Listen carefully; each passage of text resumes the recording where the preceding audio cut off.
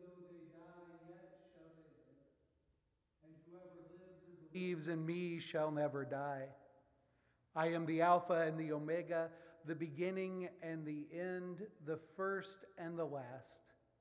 I died, and behold, I am alive forevermore, and I hold the keys of hell and death. Because I live, you also shall live. Friends, we gather together today to remember and celebrate the life of Roseanne Weaver. We come together in grief, acknowledging our human loss. May God grant us grace that in pain we may find comfort, in sorrow, hope, and in death, resurrection.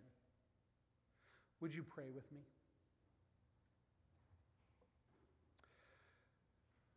Almighty God, we know that you are always more ready to hear than we are to pray. You know our needs before we ask and our ignorance in our asking.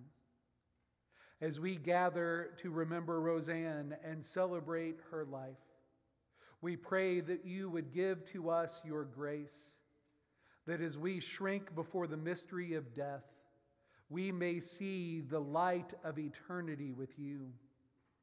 Speak to us once more your solemn message of life and of death, and remind us of the promise from Scripture that tells us that nothing in life or in death will be able to separate us from your great love in Jesus Christ, our Savior.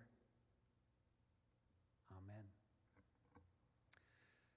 I find that there are a number of passages of Scripture that speak words of hope and encouragement in my own life. Today we'll be hearing a couple of those passages. And for the first one, I'm going to invite Chad Pistel, Roseanne's son-in-law, to come forward and share with us one of the most famous passages of Scripture, the 23rd Psalm.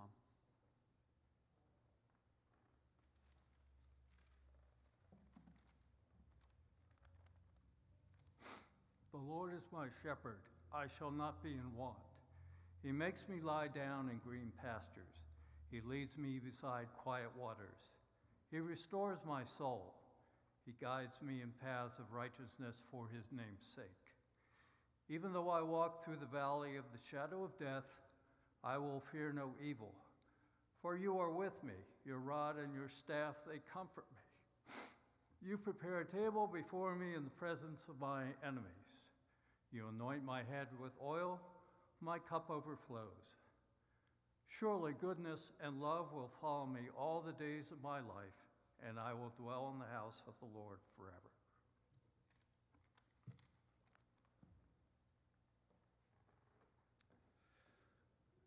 There are a couple of songs of our faith that we have been asked to include in the service today. And members of Roseanne's family will be leading us in the vocal music and presenting those songs in sign language as well. And so I'll invite them to come forward at this time, and we'll join together in the hymn of our faith, It Is Well. For those of you who are in the room, the words are on the screen. If you're comfortable and able to do so, we invite you to stand and join with the family.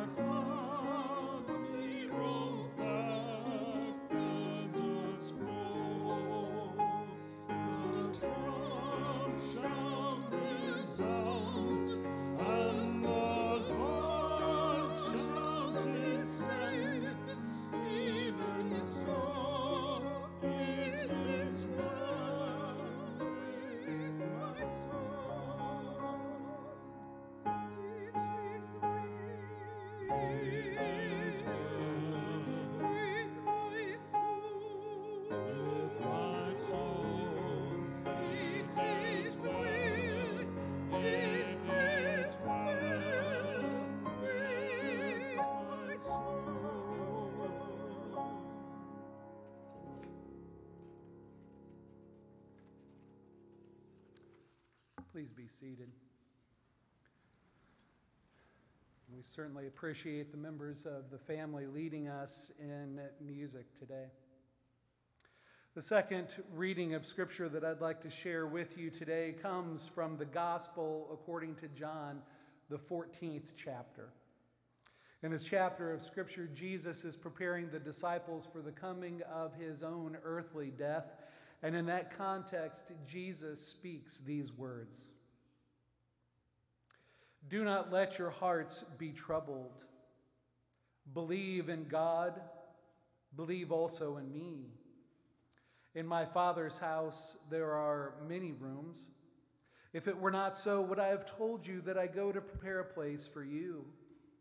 And if I go and prepare a place for you, I will come again and will take you to myself, so that where I am, there you may also be. And you know the way to the place where I am going. I will not leave you orphaned, but will come again to you. In a little while the world will no longer see me, but you shall. Because I live, you also will live. I have said these things to you while I am still with you, but the Advocate, the Holy Spirit, whom the Father will send in my name, will teach you everything and remind you of all that I have said. Peace I leave with you. My peace I give to you. I do not give to you as the world gives, so do not let your hearts be troubled, and do not let them be afraid.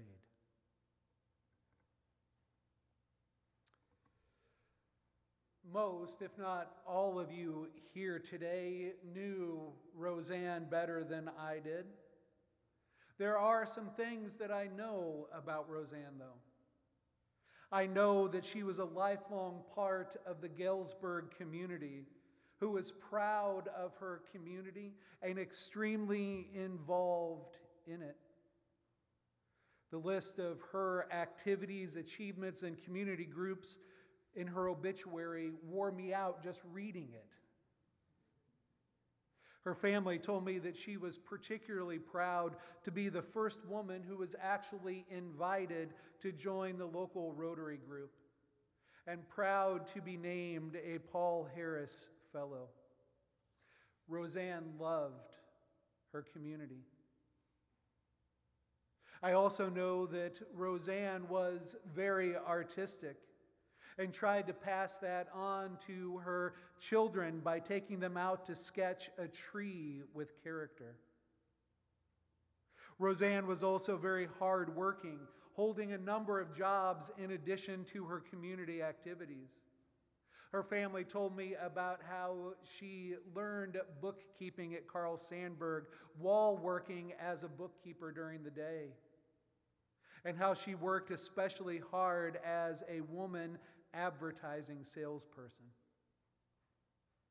I also know of Roseanne's great love for her family. I saw that personally by seeing her and Jan together almost every Sunday here at the church when Roseanne lived in Galesburg, and many days during the week out for coffee at Innkeepers. I'm sure that the rest of her children and grandchildren also have those sort of special memories. I just happened to see them with Jan. I did hear stories of Christmas brunches at her house when she was in her prime, and Zoom calls with the family in the midst of the current pandemic. I also know that Roseanne had a real and active faith in Jesus Christ. Obviously, I saw her quite often worshiping here at First United Methodist Church, and also enjoying times of gathering with church members. I heard earlier this week about her involvement with church bazaars and how she crafted figures for our lounge nativity scene, including designing some clay wise men that were part of that nativity until they literally broke down the clay. because of the type of woman that she was, and most particularly because of her faith in Jesus Christ. We can trust that Roseanne now knows even greater and more wonderful life with God through Jesus Christ. She has not truly died, but has gone on to new and eternal life with God through her faith in Jesus. We can be comforted that one of those rooms that Jesus promised to prepare in heaven for those who believe in him has been prepared especially for her. Jesus talks about that as a promise in Scripture. Jesus even goes so far as to say that if it wasn't so that I am preparing a place for you in the heavenly kingdom, I wouldn't even bring it up. Because of the life, death, and resurrection of Jesus Christ, those who believe in him do not have to worry about what happens to us or our loved ones when our lives on earth are done. We have a hope and assurance of their future life. And we can trust that even now, Roseanne is being welcomed into that place. We don't know for sure what that heavenly kingdom will look like.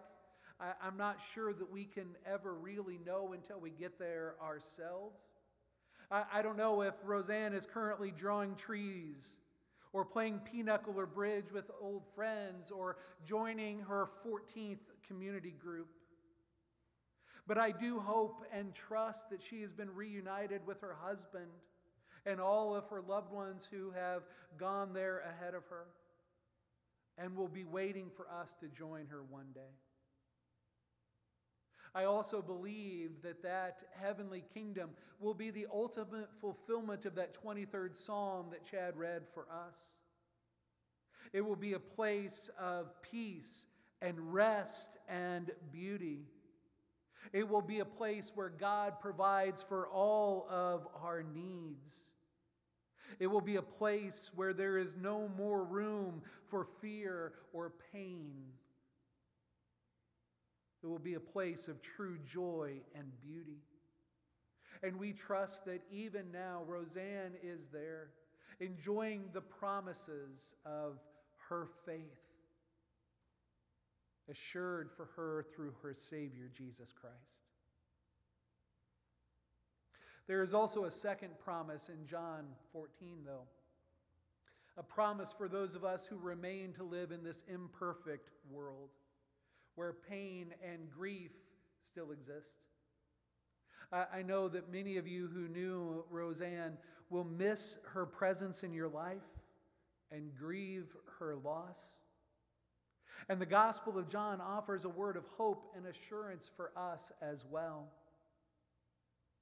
We are told that Jesus will send the Holy Spirit, a part of God's own self, into our lives in this world to be our comforter, to remind us of the promises of our faith, to walk with us through our times of need, and to give us strength and encouragement in all of our times of need.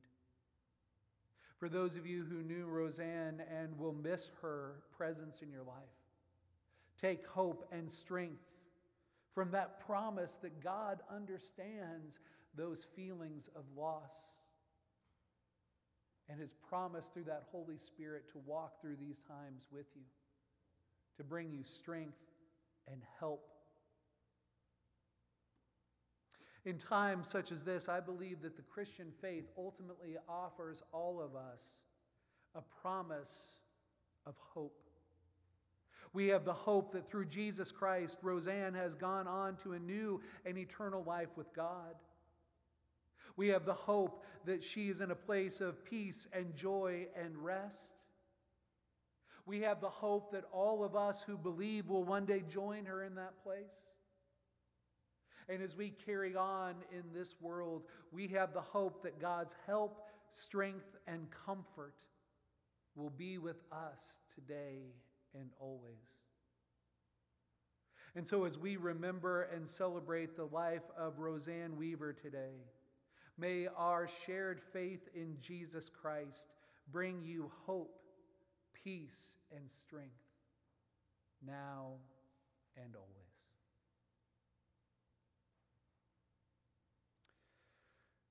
As a part of our remembering Roseanne and celebrating her life, we want to hear the promises of our faith, but we also want to remember her and her life here among us.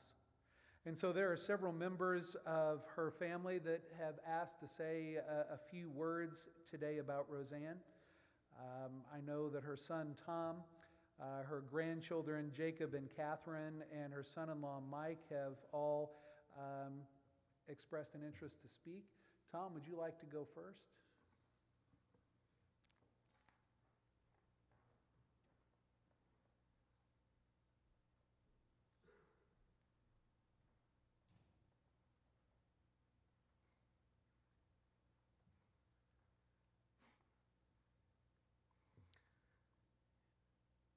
As we remember, Mom had many facets, and the one facet that I remember more than anything else is her sense of humor. This explains the bear that I put beside her, if you're wondering. We went several Christmases where Mom just kept trying to come up with a more audacious, strange gift for me. It culminated with this bear, which I brought home, put it in my home proudly. My mom thought I was just going to leave it. Much to my wife's chagrin, it got a nice prominent place. When we brought Mom up to the assisted living to live with us the past few years, I placed that bear outside her door just so she could be greeted by it and remember. And I thought it was proper that it should be here just to remind me of her sense of humor. That's pretty much it. I have more, but I just can't. I'll have to stop. Thank you.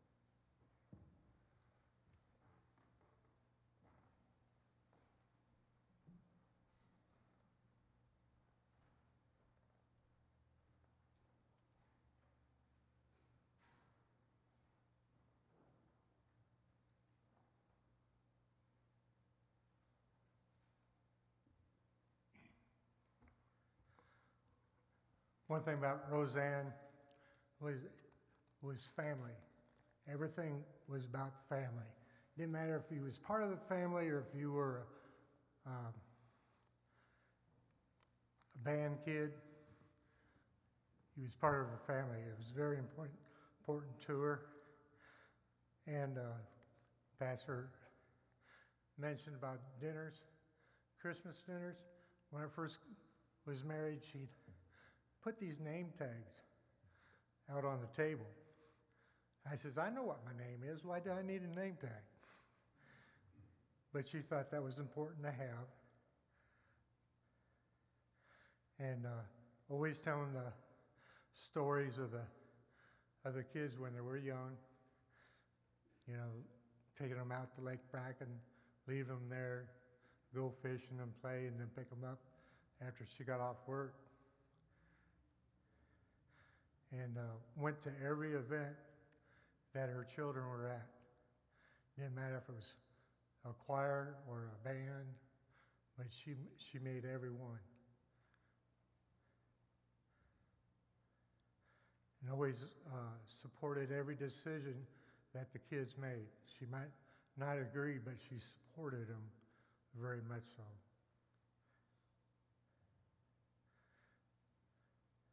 And you know, she always talked about her son-in-laws and her daughter-in-law.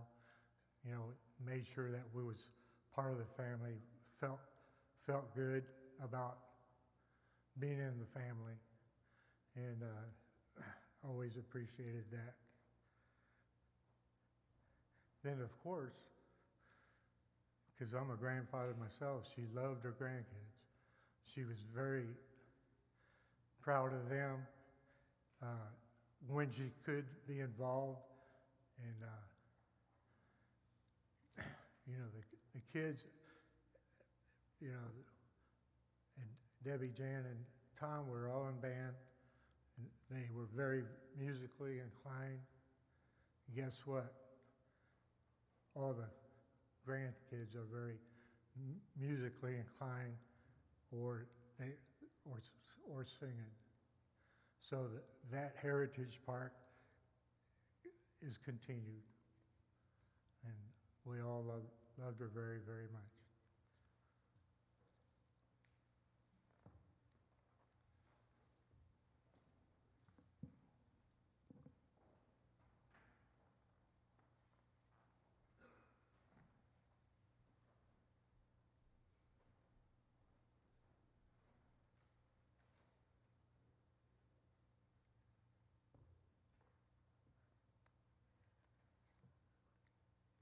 These are all the things that remind me of Grandma Rosie.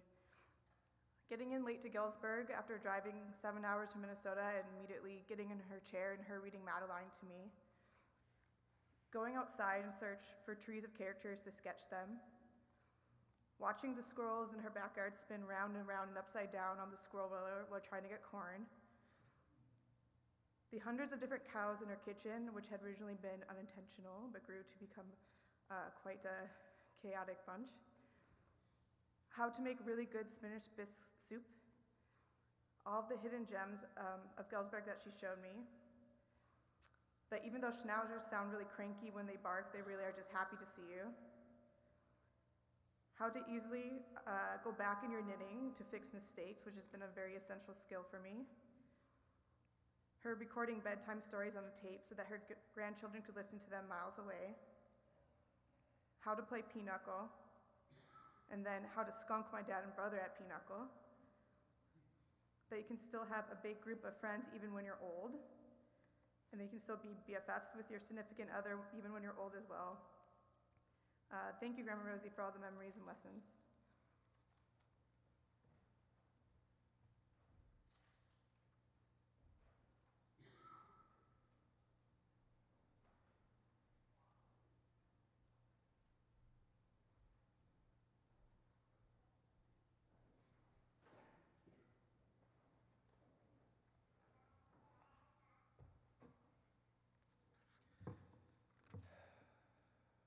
Roseanne Weaver was a wife, a mother to three, a worker, a hobbyist, a self-starter, and a self-learner.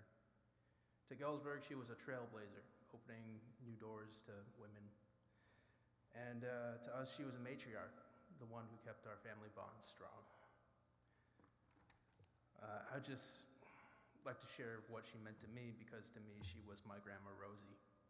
I only learned later that her name was Roseanne, and then later that it was Rose Ann, so I always knew her as Rosie. For this first story is an experience I had at band camp. It was tradition for our band teacher to tell us a Christmas story before our band concert. This story was about a grandson who was afraid to see his grandmother because she had had a stroke. He would get letters from her, and the ending line was always, "And I can't wait for our cup of Christmas tea." And he didn't want to see her in a diminished state. No one ever wants to see their grandmother and mother that way. But eventually he worked up the nerve, and though she did have some signs of a stroke, he found that she was still the woman who helped raise him, the wonderful, vibrant woman that he knew. And my band director ended that and said, "Doesn't that just make you think about your grandparents?" And I said, "Yeah, when my grandma had a stroke, she made my grandpa ride shotgun on the way there." He said, "That's one tough old broad." I was like, "You're telling me?" This next story is, again, at Christmas. It involves Andrew and I think Jessica. I can't quite remember, but I recruited them to use my toy airplanes to mess up Grandma's ceiling. I convinced them that there was a boogeyman that stole our toys rather than just we lost them because we were careless. And we heard the adults walking upstairs, and so we just...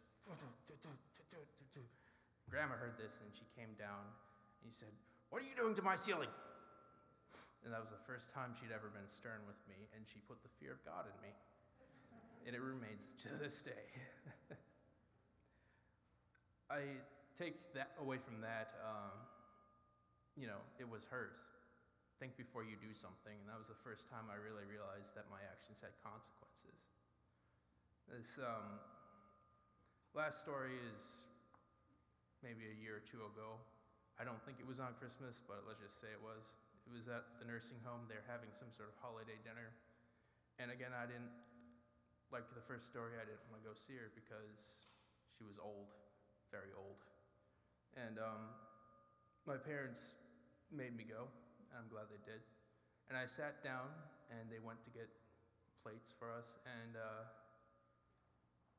it was hard to hear because of all the stuff, and then I was shouting even louder over it because, she's got the hearing, and she looked at me with clarity and said, "Well, you didn't quite finish your degree, did you?" I said, "Oh, no, but, I don't really know what I'm going to do with that." And she looked at me clearly and said, "Well, don't you think you ought to?" And I just knew there's no weaseling out of it at that point. It's on the list. I'll get it done. I will, Grandma. And it was just in that moment seeing that she was still the same woman, despite the age. She remained true to herself. And lastly, I would just like to reflect on these lessons that these stories kind of remind me of. Drive yourself to the hospital, probably don't do that, but be self-reliant. Think before you act and mess up someone's ceiling. Finish what you start with your degree. And I see these lessons, and I keep them in my heart, and I see them in all of us here. When my dad scolds me, I see Grandma or Grandpa, and in that way, they're still with us. It's not quite as good as the real thing, though, is it? We'll say goodbye today, and we'll still have her with us, but it would be so much better to have her in person. So why is that? Why must she go now? And I think that it's because it's what parents do. They go before you, check things out, make sure the floorboards in that house up above is solid, so their grandkids can run around. They go before us to show us the way and make sure it's safe. And I thank you, Grandma. I'll see you one day.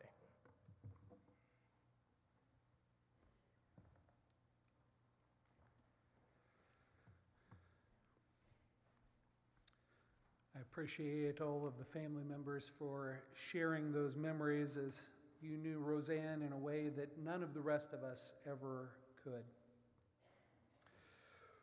Roseanne Weaver was born May 7th, 1929 in Galesburg, Illinois, and named after her maternal grandmother. Her parents were Robert and Hazel May Mead.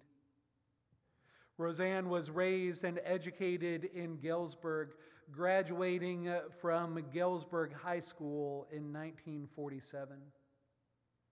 At times, she attended the University of Illinois and Carl Sandburg College.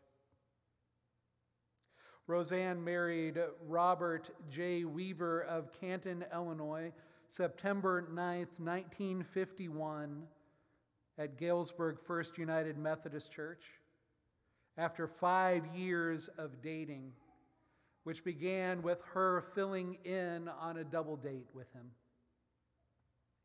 Roseanne's first business-related job was for Brown Specialty Company as a bookkeeper. Following her position there, she was a private secretary for the steel purchasing agent at Admiral Corporations.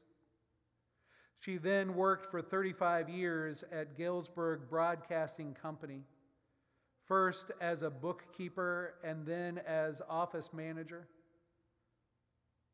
Following that, as an account executive serving in Galesburg and the surrounding area. Roseanne had a strong love for Galesburg and volunteered much of her time to the Galesburg community through the years.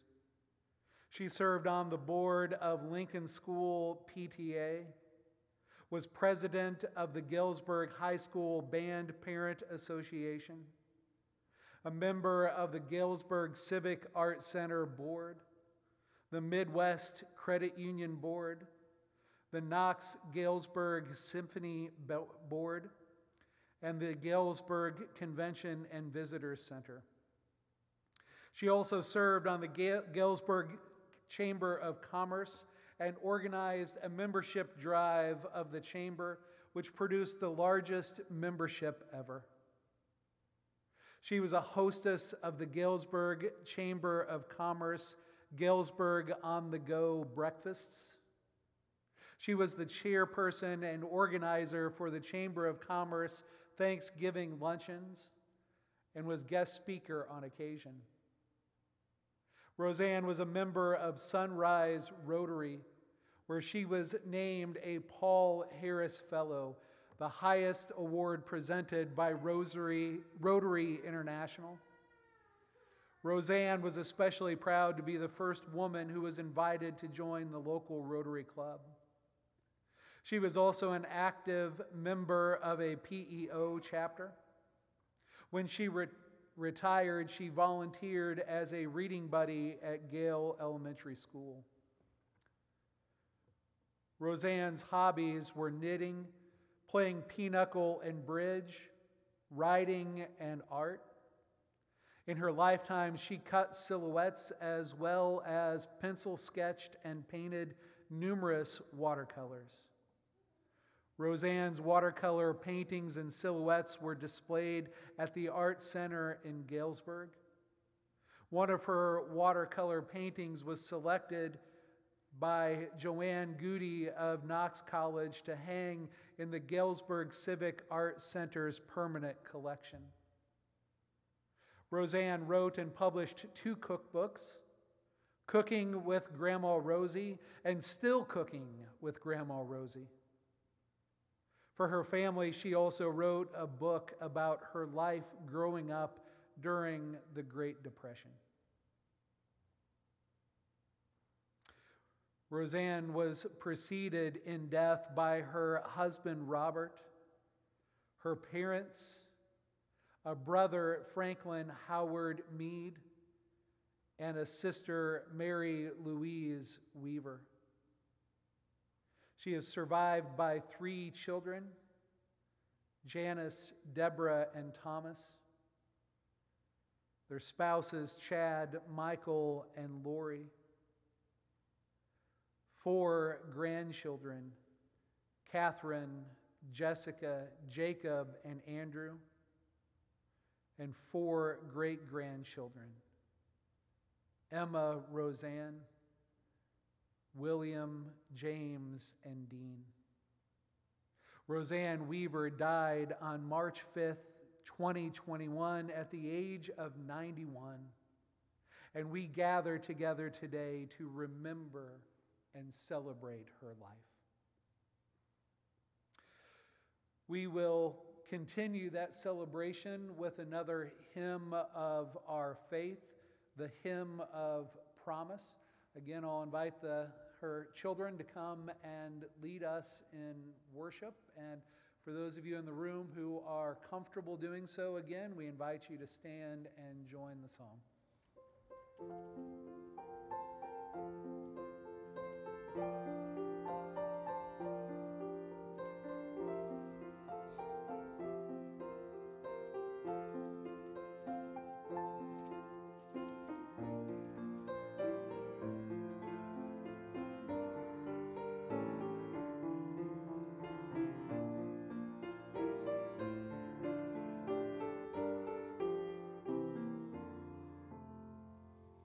In the glories of flowers.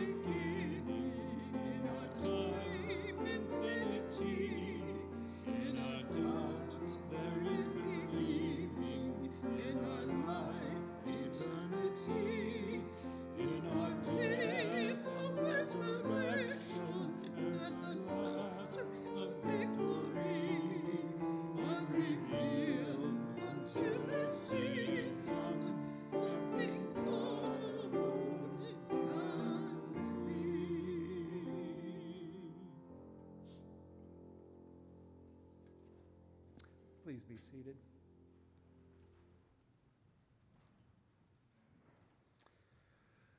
Would you join with me again in a time of prayer?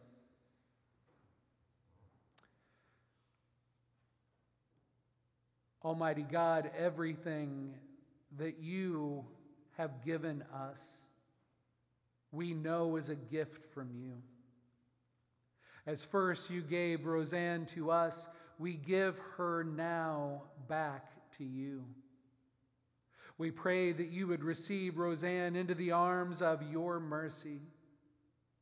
Raise her up with all of your people and grant to her that gift of eternal life that was promised through Jesus Christ, her Savior. Receive us also. Raise us into a new life with you, and help us so to love and serve you in this world that we too may enter into your joy in the world to come. We thank you, O God, for Roseanne and all of the blessings that she has experienced and continues to experience through Jesus Christ. We thank you for all that she shared with so many of us gathered here. We thank you also for all that you have blessed us with even to this day, for the gift of joy in days of health and strength, and for the gifts of your presence and promise in days of pain and grief. Above all else, we thank you for Jesus, who knew our griefs, who died our death and rose for our sake, and who lives and prays for us. It is in his holy name that we entrust Roseanne and ourselves to you today. Amen. The funeral home has asked me to announce that for those who will be going out to join us at the gravesite, we'll be departing the church on Ferris Street, so if traffic will not allow you to join the line out on Seminary Street, you're welcome to pull around to Ferris and wait for us and join along there. But brothers and sisters, as we depart from this place, may the peace of God, which passes all understanding, keep your heart and mind in the knowledge of love and love of God. And may the blessing of God Almighty, the Father, Son, and Holy Spirit be with us all today and always. Amen.